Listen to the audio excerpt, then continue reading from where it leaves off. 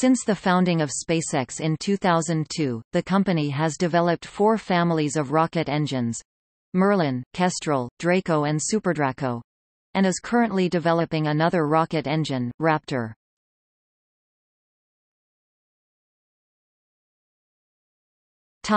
History. In the first 10 years of SpaceX, the company developed a variety of liquid propellant rocket engines, with at least one more of that type under development. As of October 2012, each of the engines developed to date, Kestrel, Merlin 1, Draco and SuperDraco, had been developed for initial use in the SpaceX Falcon family of launch vehicles, Falcon 1, Falcon 9, and Falcon Heavy, or for the Dragon capsule. Each main engine developed by 2012 has been kerosene-based, using RP-1 as the fuel with liquid oxygen (LOX) as the oxidizer, while the RCS control thruster engines have used storable hypergolic propellants.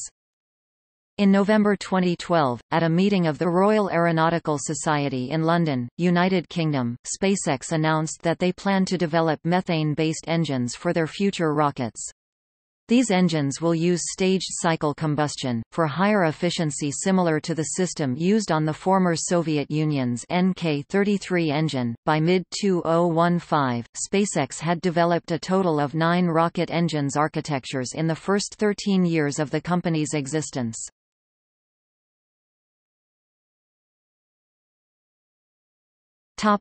Kerosene-based engines. SpaceX has developed 2 kerosene-based engines through 2013, the Merlin 1 and Kestrel, and has publicly discussed a much larger concept engine high-level design named Merlin 2. Merlin 1 powers the first stage of the Falcon 1 launch vehicle, both the first and second stages of the Falcon 9 and Falcon Heavy launch vehicles, as well as the experimental technology demonstrator Grasshopper VTVL rocket. The Falcon 1 second stage is powered by a Kestrel engine.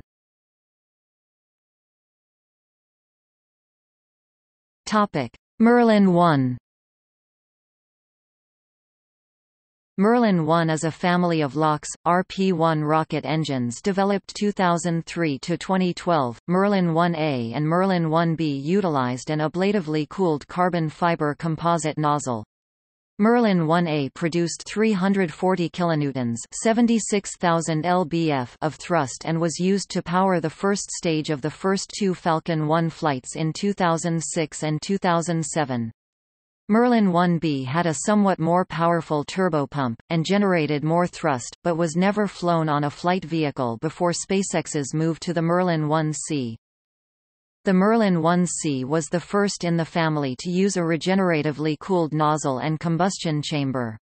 It was first fired with a full mission duty firing in 2007. First flew on the third Falcon 1 mission in August 2008, powered the first privately developed liquid-fueled rocket to successfully reach orbit, Falcon 1 Flight 4, in September 2008. And subsequently powered the first 5 Falcon 9 flights, each flown with a version 1.0 Falcon 9 launch vehicle. From 2010 through 2013, the Merlin 1D was in development in 2011-2012, also with a regeneratively cooled nozzle and combustion chamber, has a vacuum thrust of 690 kilonewtons (155,000 lbf), a vacuum-specific impulse (ISP) of 310 s, an increased expansion ratio of 16 as opposed to the previous 14.5 of the Merlin 1C, and chamber pressure of 9.7 megapascals. 1,410 psi. A new feature for the engine is the ability to throttle from 100% to 70%. The engine's 150-to-1 thrust-to-weight ratio is the highest ever achieved for a rocket engine. The first flight of the Merlin 1D engine was also the maiden Falcon 9 V1.1 flight. On 29 September 2013, the Falcon 9 Flight 6 mission successfully launched the Canadian Space Agency's Cassiope satellite into polar orbit, and proved that the Merlin 1D could be restarted to control the first stage's re-entry back into the atmosphere. Part of the SpaceX Reusable Launch System flight test program. a necessary step in making the rocket reusable.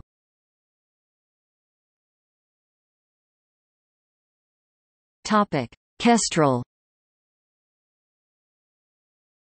Kestrel was a LOX, RP-1 pressure-fed rocket engine, and was developed by SpaceX as the Falcon 9 rocket's second-stage main engine.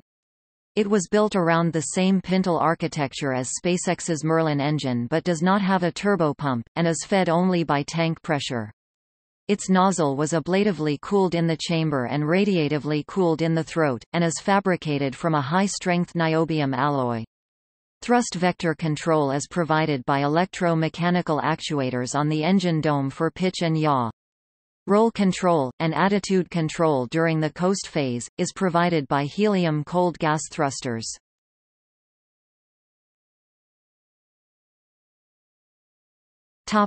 Methane-based engines.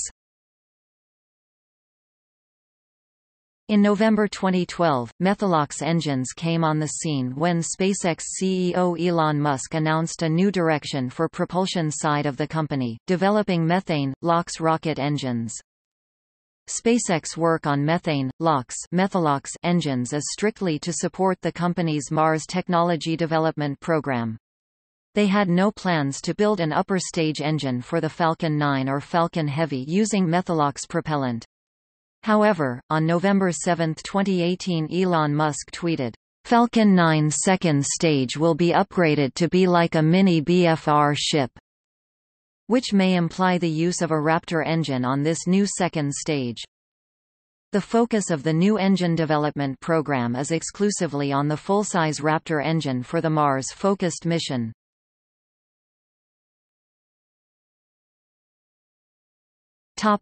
Raptor. Raptor is a family of methane, liquid oxygen rocket engines under development by SpaceX since the late 2000s, although LH2, LOX propellant mix was originally under study when the Raptor concept development work began in 2009. When first mentioned by SpaceX in 2009, the term, Raptor, was applied exclusively to an upper stage engine concept. SpaceX discussed in October 2013 that they intended to build a family of methane-based Raptor rocket engines, initially announcing that the engine would achieve 2.94 meganewtons (661,000 lbf) vacuum thrust. In February 2014, they announced that Raptor would be used on both a new upper stage as well as for the Very Large Launch Vehicle of the then-named Mars Colonial Transporter, now called the Interplanetary Transport System. The booster would utilize multiple Raptor engines, similar to the use of 9 Merlin 1s on each Falcon 9 booster core. The following month, SpaceX confirmed that as of March 2014, all Raptor development work is exclusively on this single Very Large rocket engine, and that no smaller Raptor engines were in the current development mix. The Raptor methane-LOX engine uses a highly efficient and theoretically more reliable full-flow staged combustion cycle, a departure from the open gas generator cycle system and LOX, kerosene propellants used on the current Merlin 1 engine series.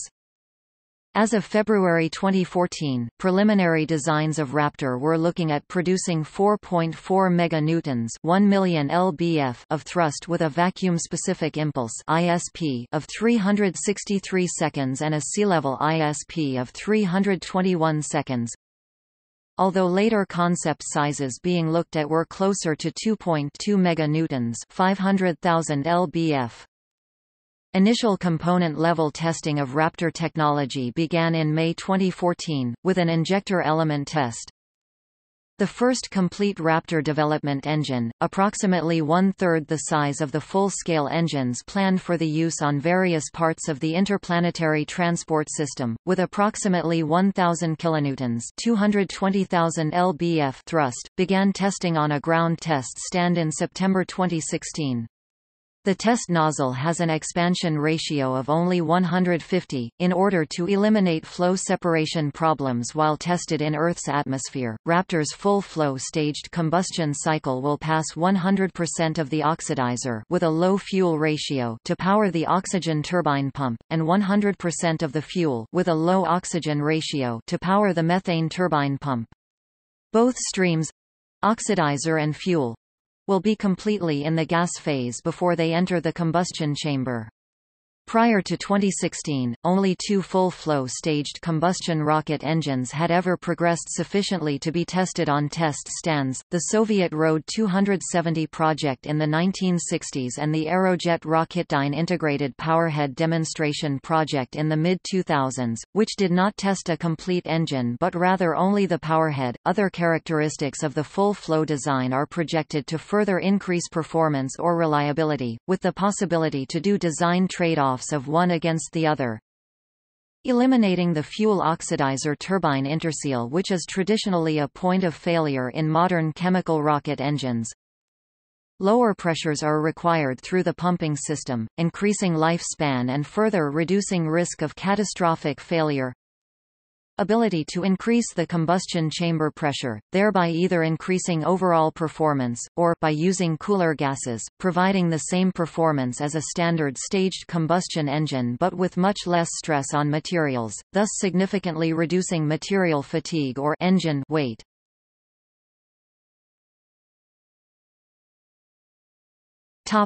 Methalox thruster. In his announcement of the Interplanetary Transport System at the 67th International Astronautical Congress on 27 September 2016, Elon Musk indicated that all of the reaction control system thrusters for the ITS vehicles—its booster, interplanetary spaceship, and its tanker—will operate from the gaseous methane and oxygen supply in each of those vehicles. New thrusters will be developed for the purpose.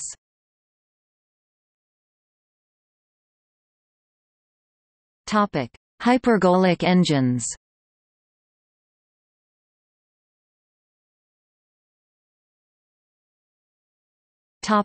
Draco. Draco are hypergolic liquid propellant rocket engines that utilize a mixture of monomethyl hydrazine fuel and nitrogen tetroxide oxidizer. Each Draco thruster generates 400 newtons (90 lbf) of thrust. They are used as reaction control system (RCS) thrusters on both the Dragon spacecraft and on the Falcon 9 launch vehicle second stage.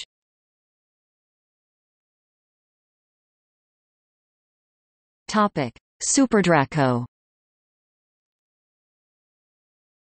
SuperDraco storable propellant hypergolic engines generate 67,000 newtons (15,000 lbf) of thrust, making the SuperDraco the second most powerful engine developed by SpaceX, more than 200 times more powerful than the regular Draco RCS thruster engines.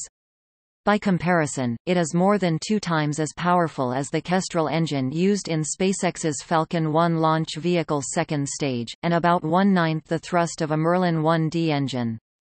They will be used as launch abort system engines on the version 2 Dragon spacecraft, Dragon V2, for crew transport to low Earth orbit.